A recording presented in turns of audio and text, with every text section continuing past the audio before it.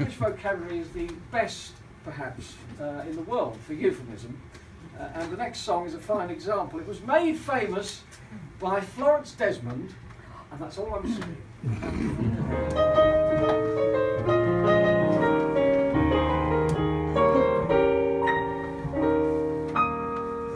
Don't run away, mister. Oh, stay and play, mister.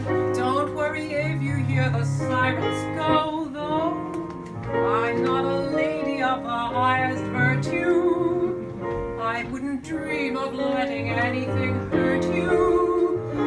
And so before you go, I think you ought to know I've got a cozy flat, a place for your hat. I'll wear a pink chiffon negligee gown.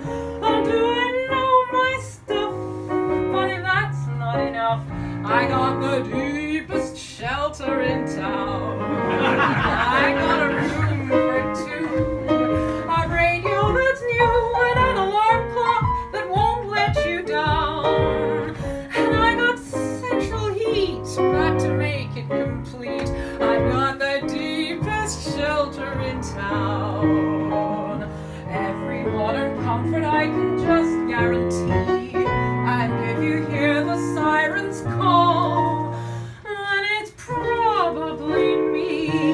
So honey, to revert, I'm on the alert, and I won't even be wearing a frown. And you can hang around here until we all clear in the deepest shelter in town.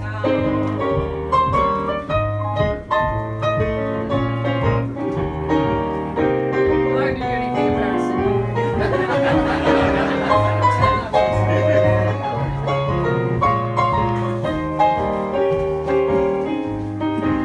So honey, don't get scared. It's there to be shared, and you'll feel just like a king with a crown. So darling, don't be mean. Better men than you have been in the deepest shelter, the neatest shelter, the deepest shelter